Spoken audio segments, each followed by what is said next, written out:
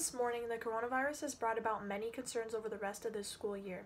Many think it's unlikely schools will reopen this year.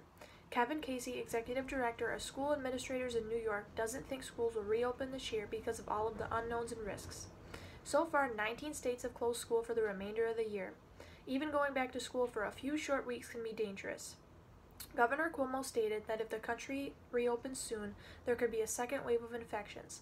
On the occasion that school closes, Cuomo stressed that he wants the closing extended through the New York City metro area, New Jersey, Connecticut, and upstate New York.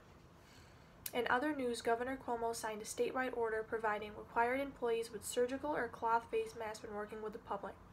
Cuomo also wants to sign an order that expands facilities where antibody tests are conducted, which indicate whether a person has the coronavirus or not. That's all for news this morning. I pledge allegiance to the flag of the United States of America, and to the republic for which it stands, one nation under God, indivisible, with liberty and justice for all.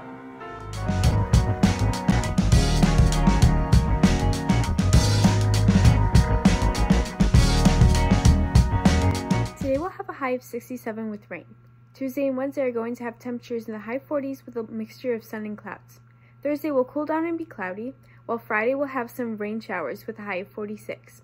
Saturday will warm up to 48 with sun and clouds. I'm Emily with your weather.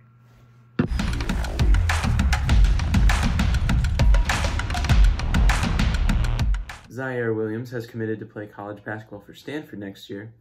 Williams is the 7th ranked recruit in the country, making him the highest ranked recruit that Stanford has had since 2007.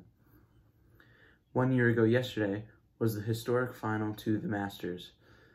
This final round, which featured Tiger Woods' comeback victory and first major win since 2008, was aired yesterday to celebrate and remember what would have been the Masters final round this year, had it not been moved to the fall with several other tournaments. I'm David with your sports.